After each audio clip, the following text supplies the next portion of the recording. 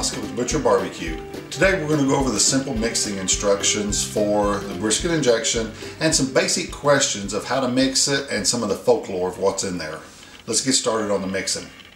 Okay, we're going to start with 3/4 cup of our original brisket injection and 2 cups of water. I like using a wire whisk, and we're going to stir it up, and it doesn't take much to let it get all dissolved and mixed up. But while doing this, we're going to go over some simple questions that I've been asked several times. First question is how long should I mix this up in advance? The number one answer for that is let it set at minimum of 30 minutes, but up to an hour is what I like to do. The next best thing is how far in advance can I mix it? A lot of people will mix it the day before they go to a contest, and if you do, just make sure you keep it cold, put it in the refrigerator, or go ahead and put it in your ice chest.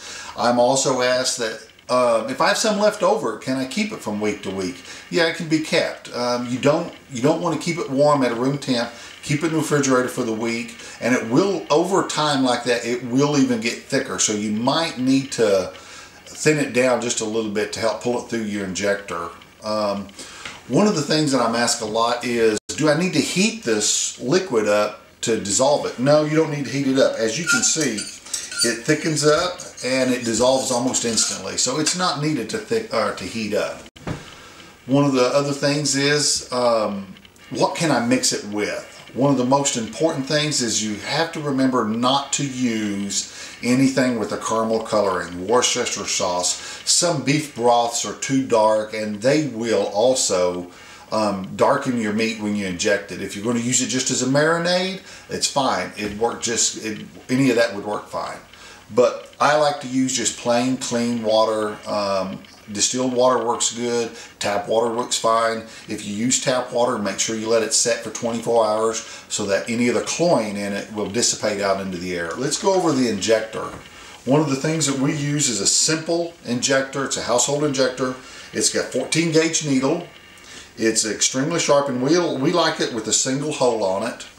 It is a 60 cc. It's easy to hold and easy to maneuver in the meat.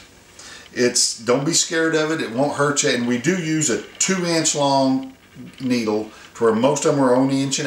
If you're going to inject pork butts, we do like that little extra length on the needle. That's our basic fundamental steps of mixing up the injection. Feel free to contact me at www.butcherbbq.com using our contact form.